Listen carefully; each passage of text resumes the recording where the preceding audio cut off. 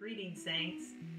Today's lesson is a very special lesson, a very heartfelt lesson amongst the saints, wherein we are going to unveil yet another milestone of Jesus' Passion Week. We're going to go in and review and reflect upon the Passover meal that Jesus shared with his disciples before he was betrayed and taken into custody for the sake of securing our salvation. It is incumbent upon us, the church, the body of Christ, the believers, you and I, to remember this sacred ordinance, this mandate given to us by Jesus Christ himself. Can we talk about it? Let's go in.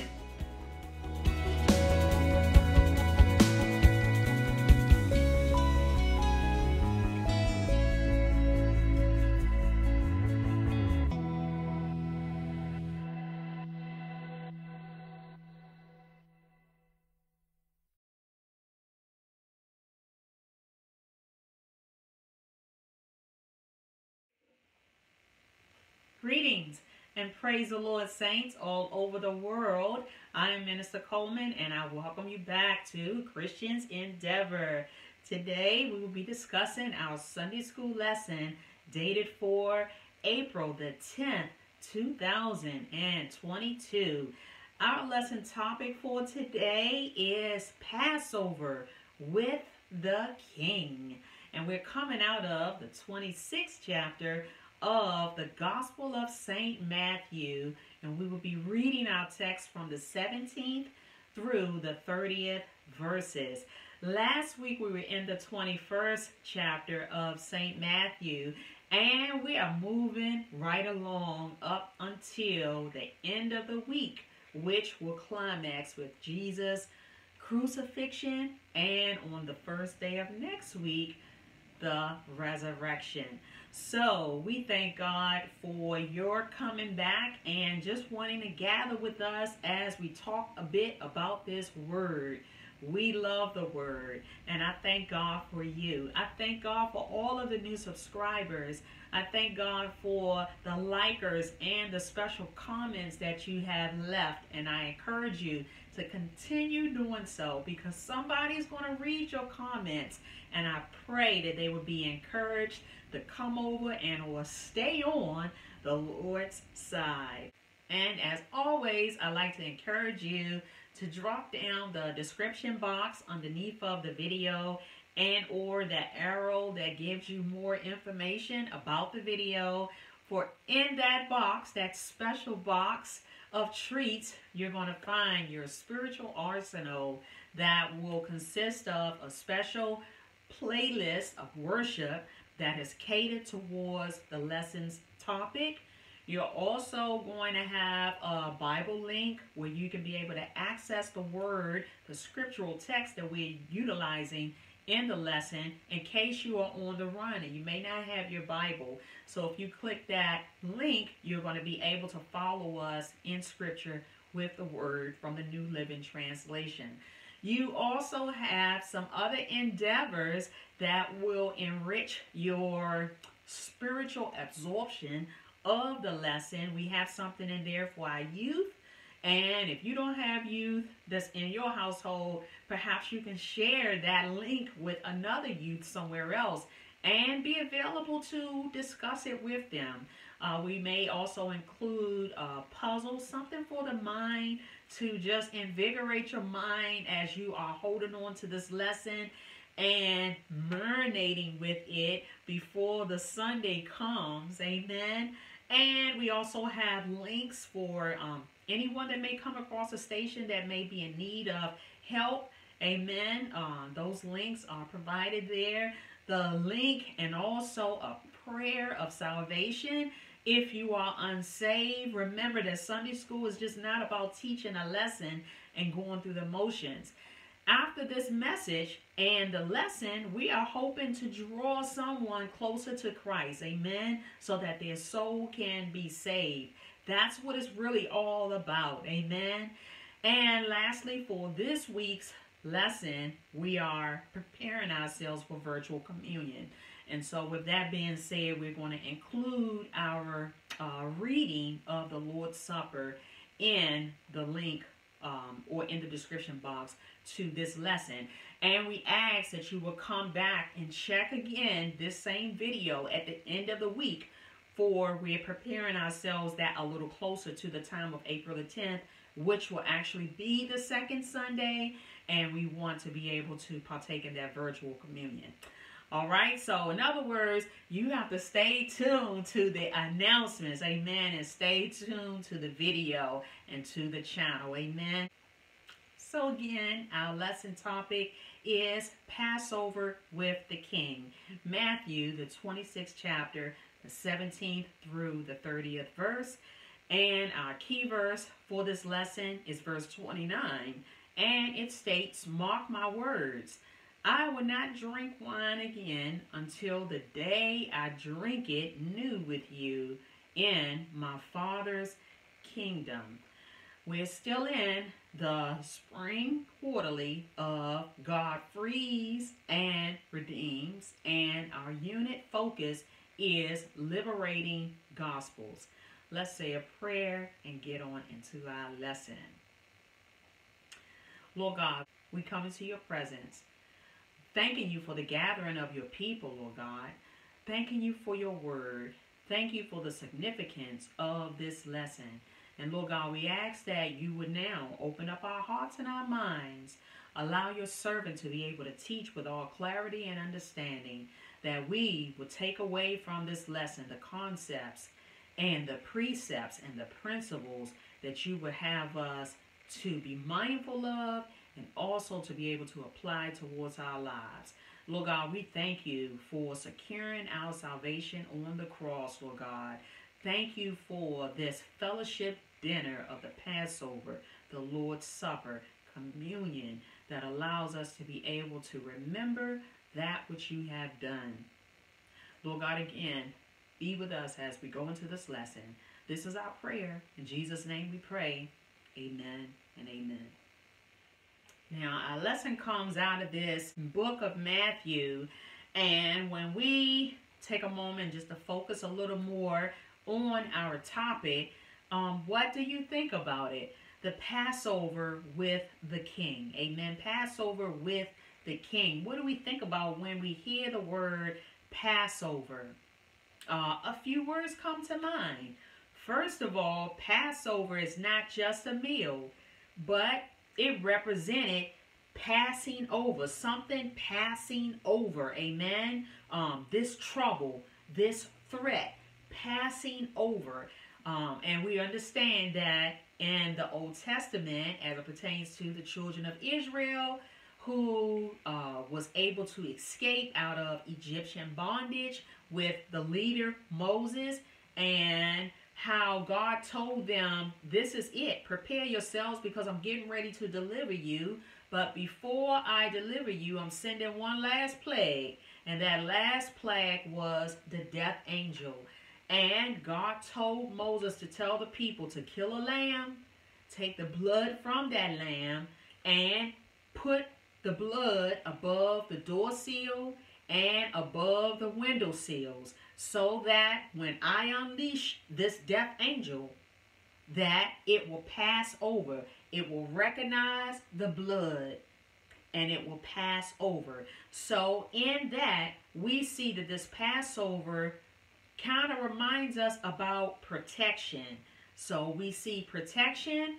We also think about how God had promised to deliver the children of Israel. And that's two more words that we equate to this Passover: deliverance and promise. We also think about fellowship, because it was the custom of the Jews to have a Passover meal with each other. Amen. And so we think about fellowship. We think about relation. Amen.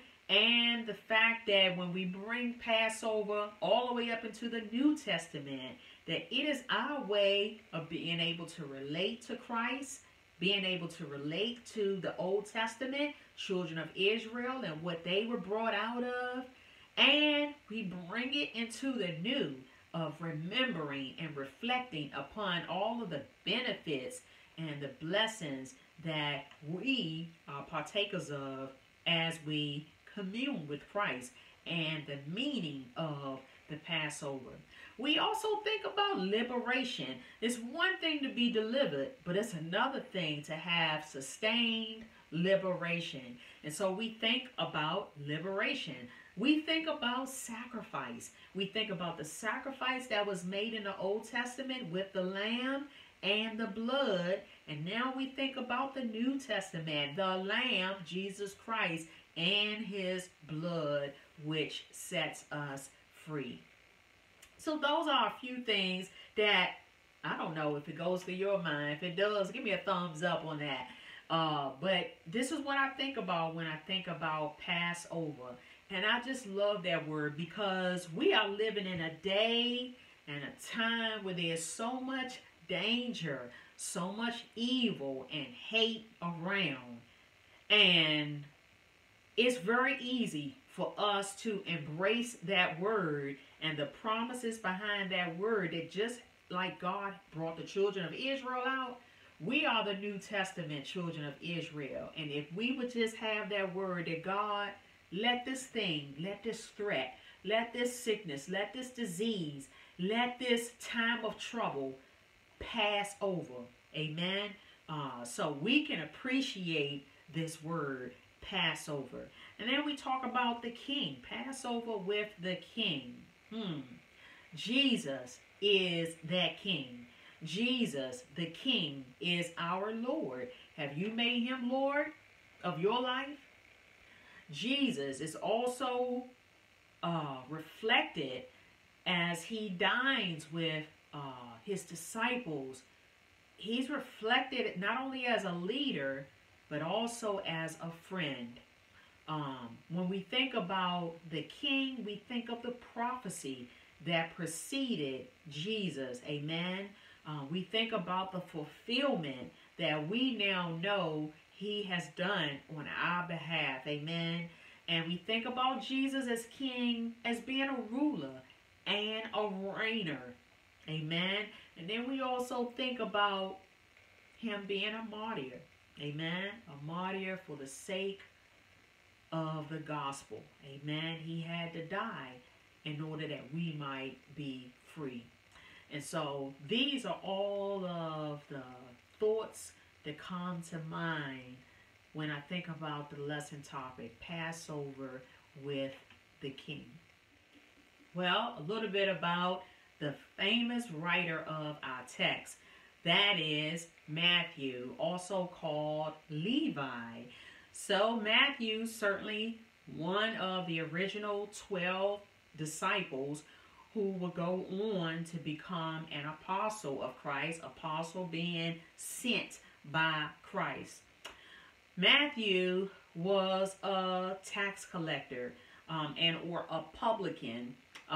He collected taxes, and back in that day, a tax collector and or a publican was not the most popular person. In fact, they were perceived as thieves oftentimes because they had the ability to raise the prices of goods, and whether it was justified or not, and pocket that additional money. Amen.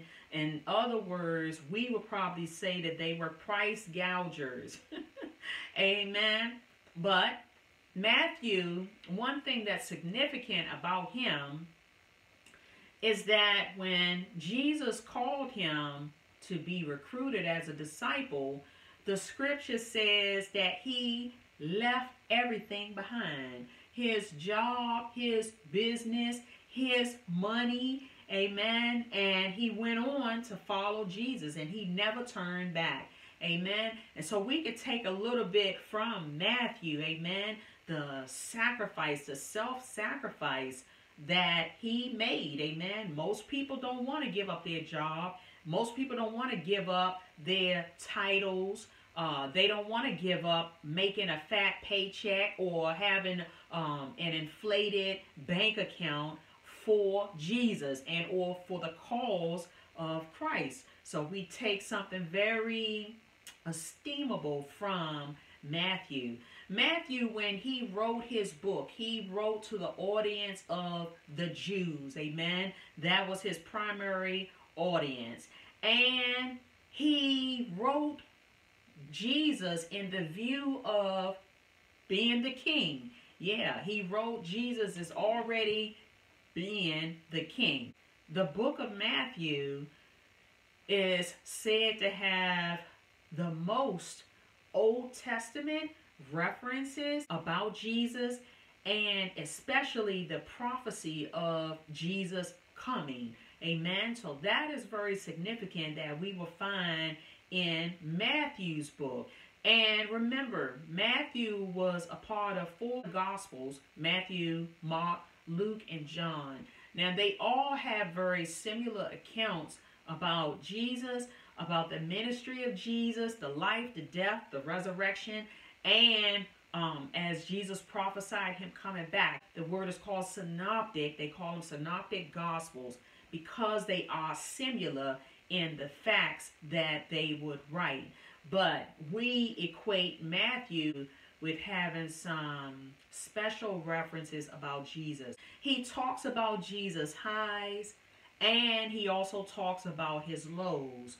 He talks about his highs in that Jesus was the proclaimer of the good news, the gospel of Jesus Christ, and that Jesus worked many miracles, that Jesus demonstrated his power. Power over what? Power over sickness and disease. Power over demons. Power over men. Power over nature. Power to forgive and heal the sin-sick soul. Power over death. Power over physical and spiritual blindness. The power certainly to proclaim the gospel good news. But then he also talked that there were lows of Jesus' ministry.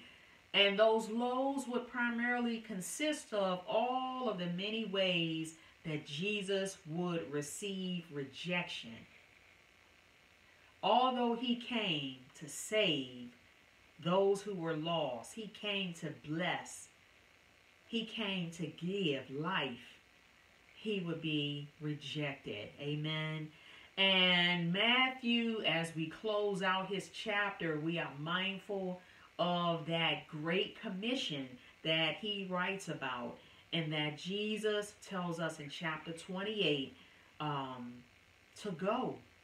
Go therefore, teach all nations, baptize them in the name of the Father and of the Son and of the Holy Ghost, teaching them to observe all things. And lo, I will be with you even until the ends of the world. So we thank Matthew for, he took us out on a very good note, because this was the base of Jesus' ministry, that he did all these things. He taught his disciples. He recruited other disciples. He trained up apostles and all of the other ministries under the kingdom, so that we can go out and we can share that word with others so that their soul could be saved. Amen. So we thank Matthew for what he has brought us. And so when we go into our lesson today, it picks up about at that 17th verse, but it's not without recognizing what has already transpired from verses 1 through 16, because Jesus is continuing in his fellowship conversation with the disciples. But even in those first 16 verses, Jesus was basically talking to his disciples about how the kingdom will look when he comes, and how it should look right now, and how we should prepare ourselves for his coming. Amen. He was very adamant because he knew he did not have long to be with them. So we thank God for all of the red writing that we see in the Bible. We do nothing but focus on the red writing in the Bible, which is portrayed as Jesus' words. then certainly that is a mouthful within itself. Lessons to be taught and gleaned directly from the mouth of God.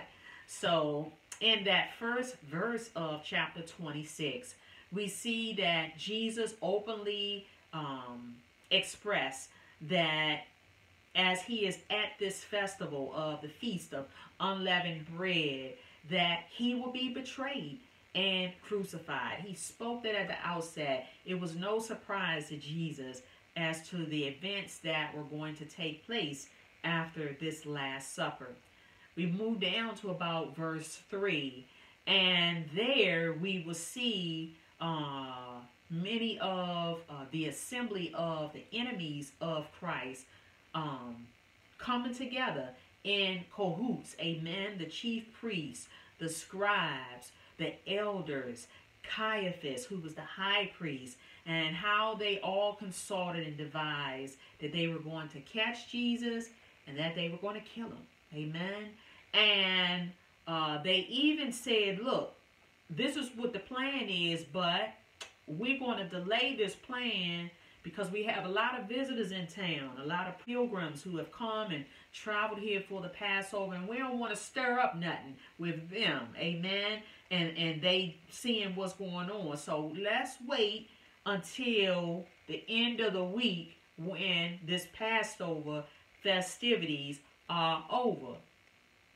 But even that they didn't have control over, because Jesus said, my hour has come. And Jesus began to initiate the events that would lead up to his sacrifice. Amen. And even still, with many people, thousands of people who had came to Jerusalem, they wound up being spectators and some participators, because we will recognize them as some of the voices that's going to be in the crowd when they ask, do you want Barabbas or do you want Jesus? And some of them spectators, probably half of them may know what was going on, but that's the energy you get a lot of times when you following with the crowd. Amen. You just want to blend in. So you just go along to get along. And many of them will say, crucify him. Crucify Jesus. Amen. That seems to be the popular word. Yeah, I'm with that. Go ahead and crucify Jesus. Amen. And so then we move down to that 14th verse. That's right on the brink of bringing us into our lesson. And we remember this occasion where Mary, Martha's sister, broke a vow of oil, very expensive oil, her alabaster box, and she anointed Jesus' feet and wiped the oil off with her hair. Amen. And it was Judas and some of the other disciples also that stood back and was like, what? How you put that her? How you know how much that oil cost, Jesus? Okay, so they did not like the fact that she had anointed Jesus with this expensive oil. And I think this was the straw that probably broke the camel's back with Judas. Because the scripture says right after that, he was like, that's it. He left out and went to go locate the chief priest and formulated to carry out his plan to betray Jesus. So that brings us up to our 17th verse, where we are going ahead and kick off this lesson. Very familiar lesson, but we cannot reemphasize the principles that we get and the blessings that we get when we go back over this text as it pertains to the Passover and or the Lord's Supper. And so we pick up with verse 17. On the first day of the festival of unleavened bread, the disciples came to Jesus and asked. These disciples are stated over in Luke, the 22nd chapter, about the 8th verse, as being Peter and John. Well, they asked, where do you want us to prepare the Passover meal for you? So now they are acting not just as disciples, but they also have the task of being servants. Amen. Hospitable servants. Right? That's what it's all about. We as Christians, we are multitask. Amen. We not just saved, but we saved to work. Amen. Verse 18 says, as you go into the city, Jesus told them, you are going to see a certain man. Tell him, the teacher says, my time has come, and I will eat the Passover meal with my disciples at your house. Wow. So it sounds definitely like Jesus had made prior arrangements with this individual. He basically RSVP'd. He reserved his place for a very important person, amen, and or important people. Jesus' entourage, his inner circle, his 12 beloved disciples. And then look at that, because this was going to be Jesus' last time dining with them as disciples. He had dined with them on many other occasions, but this is why we classify it as the Last Supper. Amen. And this is it. After this, after the dinner, and they take their evening stroll, this is when Jesus will become apprehended by his enemies and by the betrayal of Judas. But Jesus is showing us here, hey, we can take this into our lives today. If there's something important to you that you need to fulfill, he shows us that you need to plan in advance. Amen. Don't wait until the last minute. Because remember, mind you, it was going to be thousands of people that was going to be entering Jerusalem for this feast. And many of them were going to be looking for a place to be able to host their gathering, to be able to partake in this feast of unleavened bread. And so Jesus made prior arrangements. Jesus is on a mission. Jesus is making all days count. Amen. We should be the same way. Jesus knew afar off. He had all of this in the plans. All of it is in the works of when this was all going to go down. The Last Supper was going to be right before his betrayal. So he had all of this planned out. When we have things planned out in our head, it's time to make those arrangements in the natural. Amen. And not wait until the last minute. So verse 19 comes and tells us that the disciples, Peter and John, they did exactly what Jesus told them. And they prepared the Passover meal there. And so look at their obedience. This is why they were so close to Jesus. Jesus choosing Peter to be the head of the church. He said, on this rock, on you, Peter, I'm going to build my church, and the gates of hell shall not prevail. And look at John, how John came to us, not just with the Gospels, but the 3 epistles of John. And then John will come right back and provide for us Revelation, the very last book of the Bible. So 2 significant individuals that were a part of Jesus' inner circle. Amen. And so they were obedient to the letter. Amen. They were not indifferent. They were not distracted about the task that Jesus sent them out on. They were not lazy, right? Amen. They didn't share their own opinions. Well, Jesus, look, I know you want to have this dinner, but maybe we can forego the dinner. Remember, Jesus, if you go to Jerusalem, there's a lot of trouble there that can be waiting for you. Jesus, come on. They didn't give all of that. They took Jesus. He gave them instruction, directives, and they went forth. Amen. So we thank God for this demonstration of Peter and John, disciples. That's what a disciple is. A disciple follows Jesus, right? A disciple follows Jesus. We don't make up our own thing. Amen. We are supposed to follow what Jesus has told us. Amen. And laid out before us. And so we move into verse 20.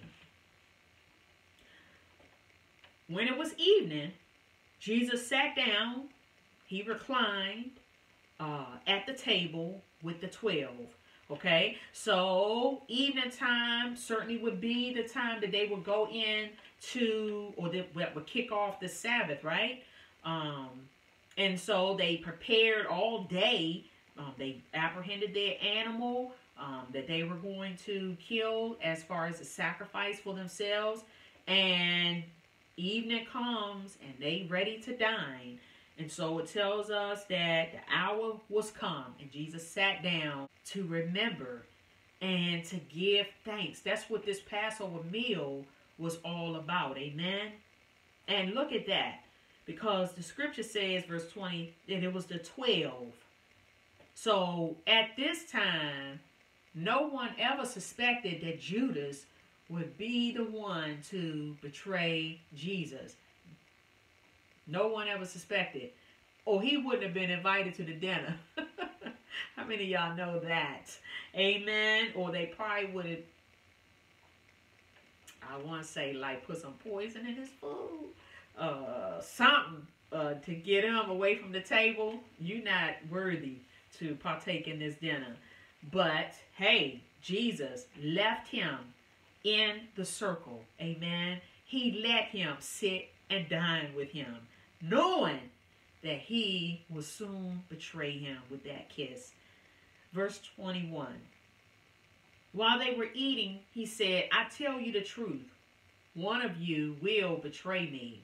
Look at Jesus. This is his omniscience being displayed, being revealed. How many of you know that there's nothing hidden, especially in our hearts, that Jesus doesn't already, in the light of his word, doesn't already reveal, amen, and discern. But Jesus here is letting Judas know in an indirect way that I already know what you up to. Amen. I already know what you up to. And so 22 says that the disciples became greatly distressed. And each one asked in turn, am I the one, Lord?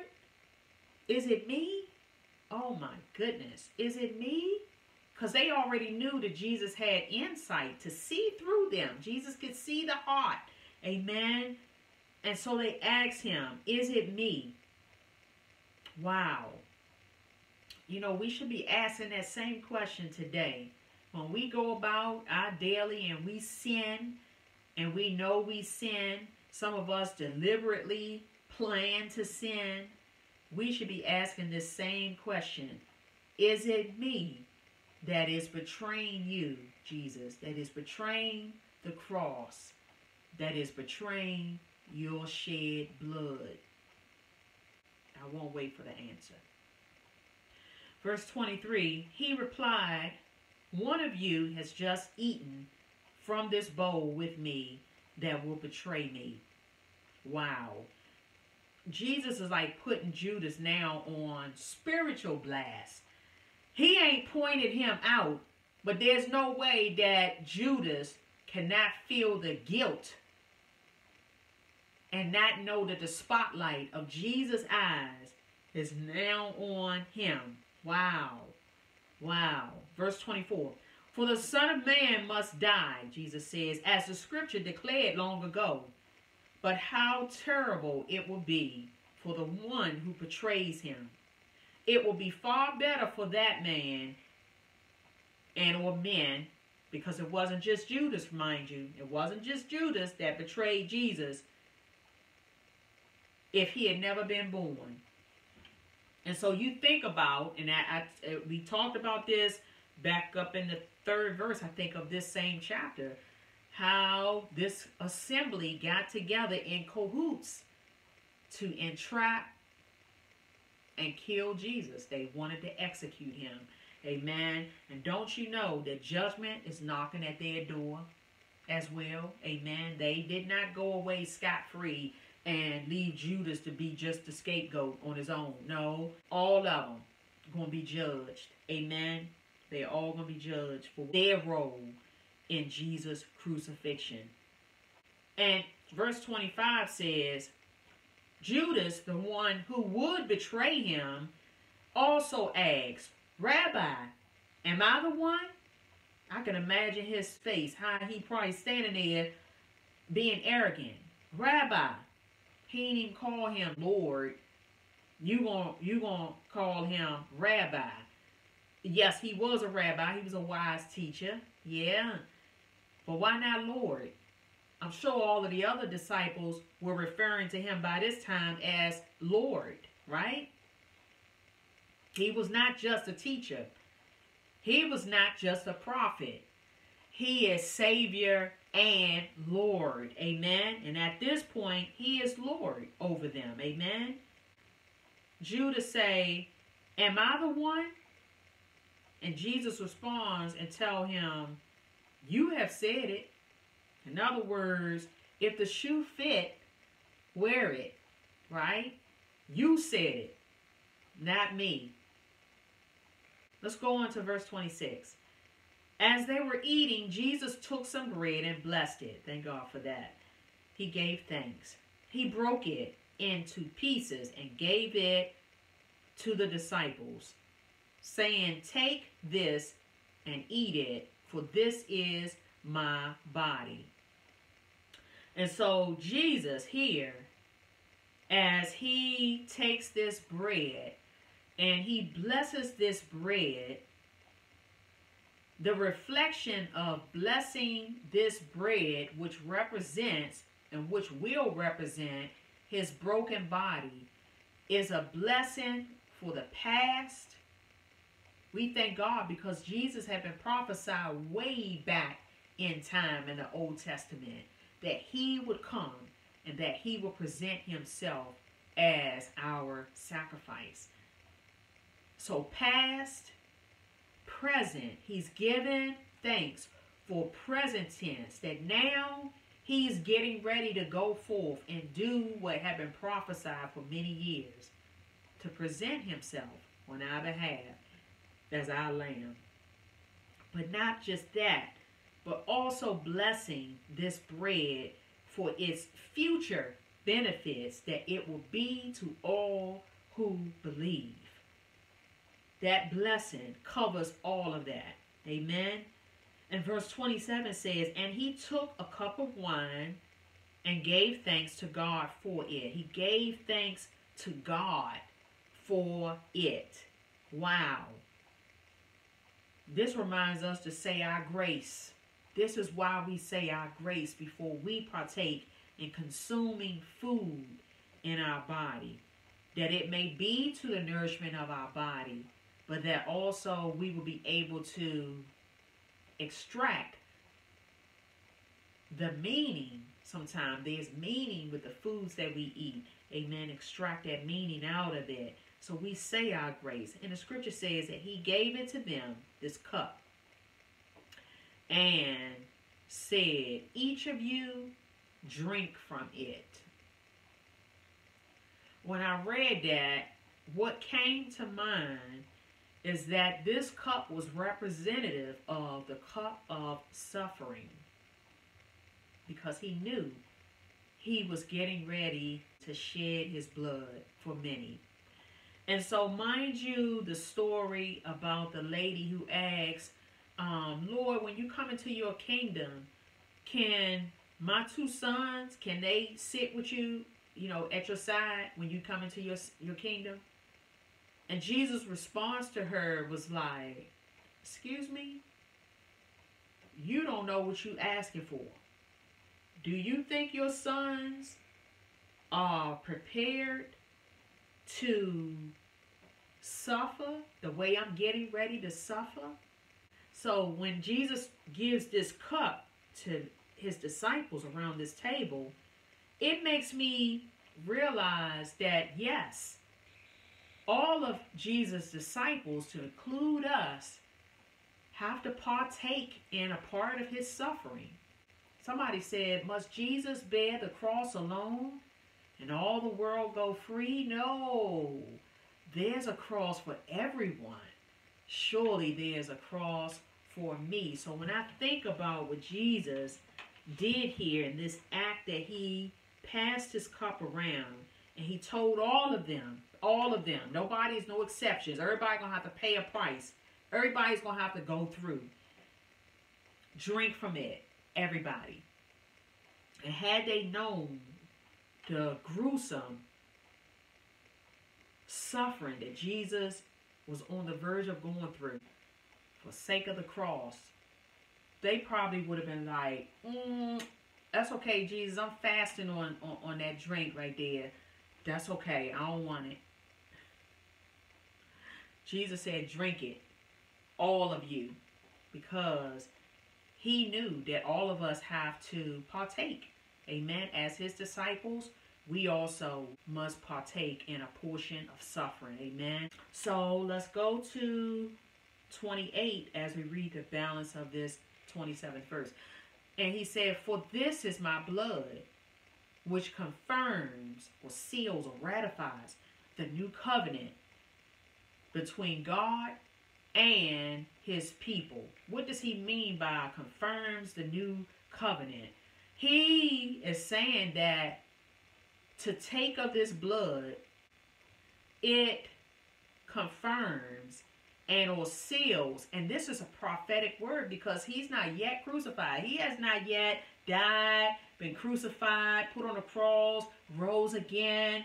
All of this has not yet taken place, but Jesus is prophetically speaking here with his disciples and saying that this confirms the new covenant, the new promises, the new protections, the new blessings, and the redemptive power that will be in me, right? Through the blood that I'm getting ready to shed on the cross. Wow, he had it all figured out.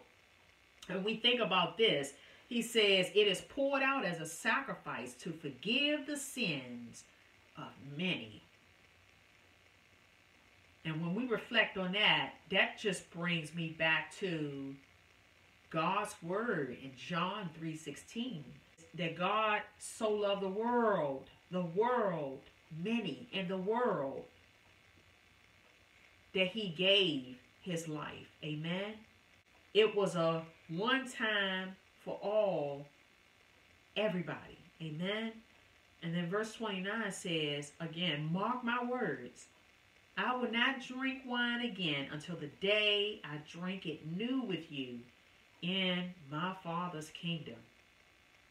And our last verse, then they sang a hymn and went out into the Mount of Olives. And this Mount of Olives is, actually, it houses the Garden of Gethsemane, where Jesus would be captured by these enemies, amen, and taken into custody. So that completes the verses of our lesson. A few things that we just need to take away from this lesson, that we need to remember and reflect and rehearse what all the significances are of this Passover meal, also referred to as the Lord's Supper, also referred to as the Last Supper, also referred to as Holy Communion and or the Feast of Communion. What are we to remember? The Old Covenant, what God did for the children of Israel back in their deliverance from Egypt. And also the New Covenant, what Jesus has done and is still doing even yet today because of his body and because of his blood and because of him triumphing over the cross. We want to remember the ministry, the love, the relationship, the sacrifice of Christ. What are we reflecting on? When we reflect, that's deep. That's deep. Okay? We're reflecting on the gift of love that Jesus brought unto us.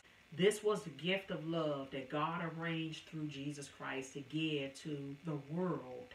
Amen. Are you in the world? Well, this gift belongs to you if you will accept it. Amen. Just accept it. We reflect upon the suffering. We do some deep thinking, considering all that Christ went through on our behalf. He did it because he loved us. Amen. That's why he did it. He loved us and he knew that someone had to die. and he had chosen to die for all mankind. Amen. We rehearse. This is why we are continuously partaking in the Lord's Supper, because we are rehearsing. Jesus said in his word that as often as you do this, do it in remembrance of me. So he wanted us to do this often. He wanted us to have the fellowship where we can think back, where we can commemorate and memorialize what was done for his people in the Old Testament, but moreover, what he has done for us as believers underneath of the new covenant. We are to rehearse and be thankful. We are to rehearse and understand why it is important that we live holy lives. Amen. He did not get up on the cross and go present himself even before that as a sacrifice so that we can live any kind of way. So we are required to live a holy life if we truly believe and appreciate that which Jesus is on the verge of doing here in this lesson, on the verge of doing. But now we know that he has fulfilled our redemption, amen, by him sacrificing himself on the cross. We also want to rehearse as a daily thing all of the benefits that we come away with because of him, because of what he did for us and what he gave to us by giving of himself. We need to rehearse that. And that's why when we eat of the cracker, when we eat of the bread, we reflect. When we think of what's in the little vial of juice, but we symbolically recognize that as being his blood.